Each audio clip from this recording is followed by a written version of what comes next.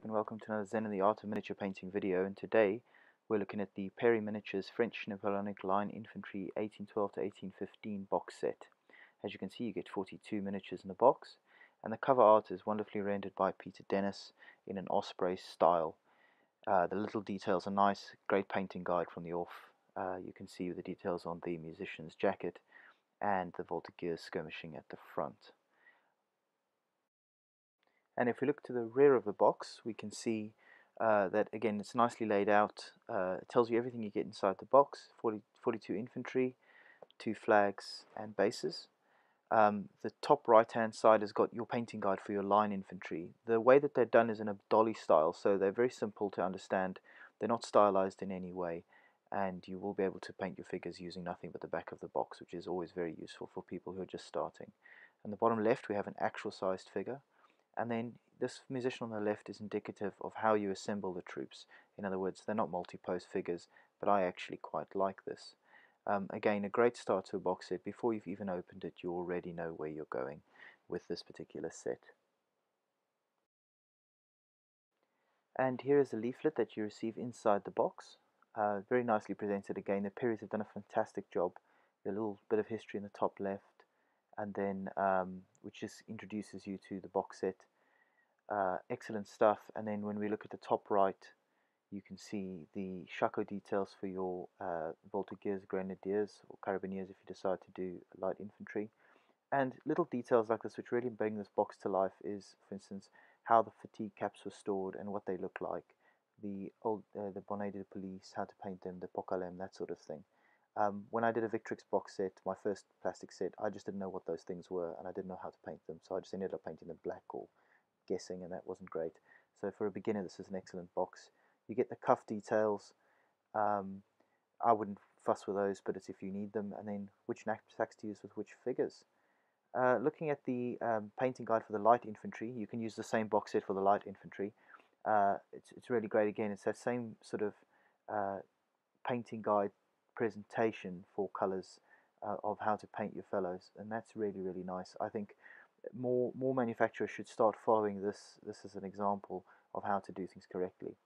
And then on the reverse, we're treated to yet more goodness. This bit is the battalion in attack column, which is really useful, again, for the beginner.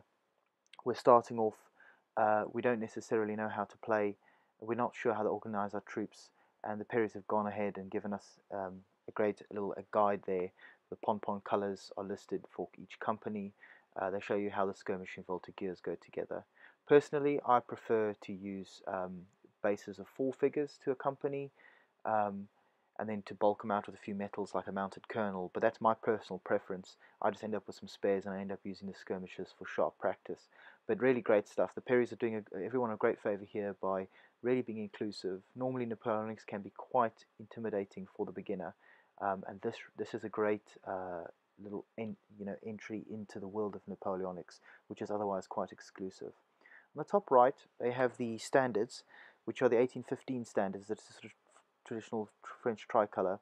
I prefer the 1809 campaign, so I'll probably end up using GMB flags, but it's nice that the Perrys include these. You will need to replace them eventually after you've done 2 units, of course. And then they've got a little few recommended rules here. As you can see, Black Powder, of course, by Rick Priestley, their great friend. General de Brigade, which is a very popular group, which I've played. So excellent stuff. Really, this is a great introductory box set to anyone. And then finally, Swiss infantry and French service. If you are tired of painting blue and you want to do some red coats for your French army, here you are. You've got the French, the Swiss regiments 1 through 4, and all the details are there. It's really easy to use. It's fantastic stuff, especially the variations. So if you fancy putting some ragged-looking Swiss in your army, this is how you do it. Excellent stuff again. The uniform guides are bundled with a box. It just makes all the homework you have to do so much less and allows players to get things onto the table, which is always positive. So here we have the command sprue. You get one of these in the box, and on the top left you have the command figures. We have a musician, an officer, and a standard bearer.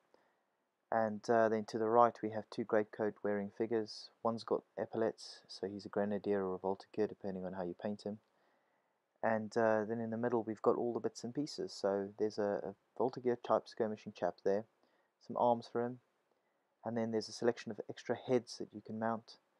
The poses are quite static, as you can see. They tend to be marching troops, but I have no issue with this. And in terms of multi-pose, I don't really care, because the more work I have to do assembling, the less time I have to paint them. So yeah, the drums there, knapsacks there, you end up with 2 spare drums, and a couple of spare skirmishing figures if you're not using those. So you can do sharp practice, and you can use the drums for litter for your bases. Here's another greatcoat armed wearing figure with epaulets again. I don't know why they've done the bases separate for him and the other Voltigeur we're going to see in a minute. They've done them as little separate bits you have to stick on. Bit of an odd choice, but okay. These are great heads. Retreat from Hosco types. You've got the chap on the left who's clearly had his shako cut. If you just see, there's a big slice there. The fellow in the middle has got sort of flappy bits dangling down. And then on the left, this chap's clearly quite cold. He's all wrapped up. So wonderful character pieces for your Moscow type things. Here's the other Voltigeur. He's leaning into the shot. Again, just to sort of say it again, using these for skirmishes in sharp practice eventually. That's where I'll be using them. I've assembled him, and he does come out quite nice. The detail on his face is a bit more shallow than, say, Victrix, but the facial animation is a little bit more subdued with the Perrys as well. So you do trade off. You don't get ridiculously exciting looking faces, but at the same time they don't necessarily hold ink or varnish as well if you're using the dip method, which is what I use. So, but you know, excellent stuff. The standard Perry fare in respect of the quality, you can't really complain. If you just look at him now, he's not even painted and he looks good, so that's excellent. Right, and then we have 6 figures here. A mixture of epauletted troops and non-epauletted standard line. They're all marching, as you can see.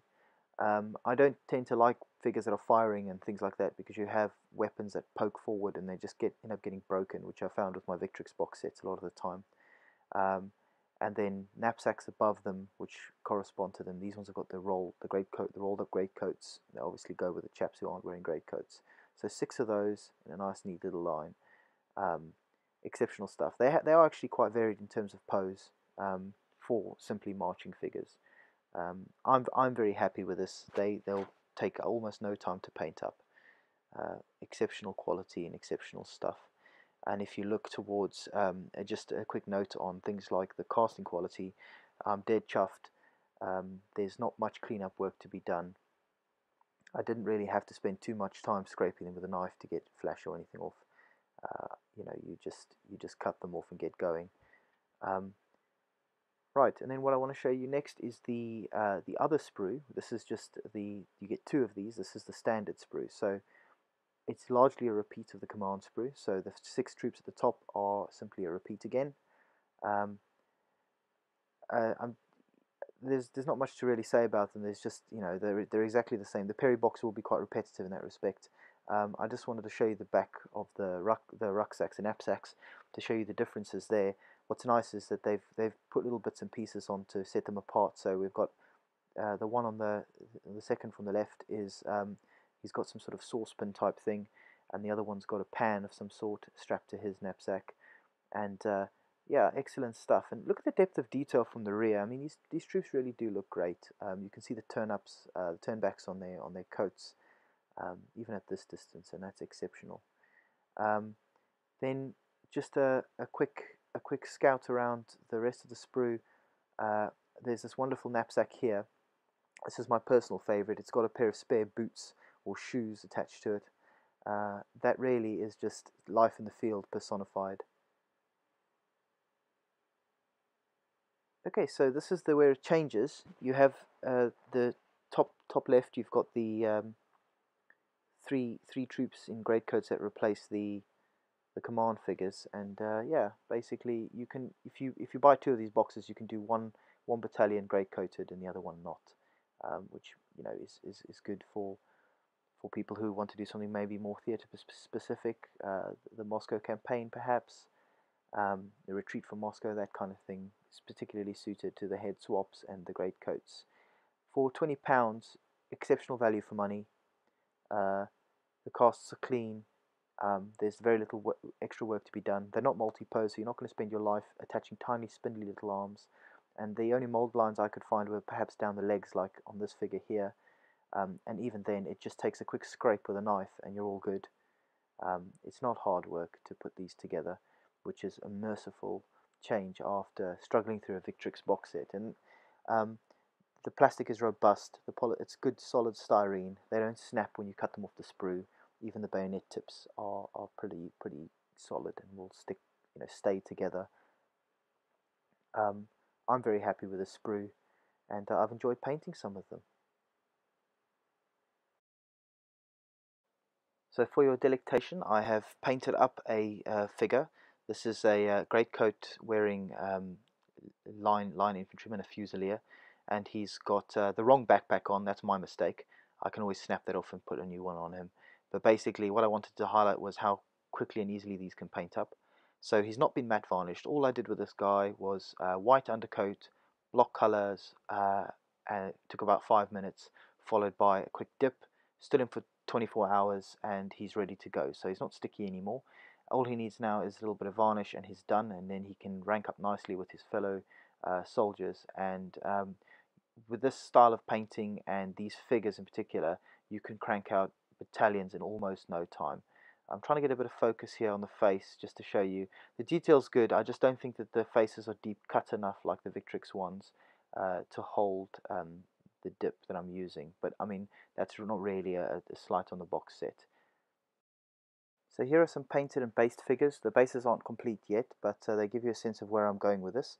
So I've got a company on the left of Perry figures, and then on the right some Leger that I did in greatcoats using the old Guard Grenadier box from Victrix.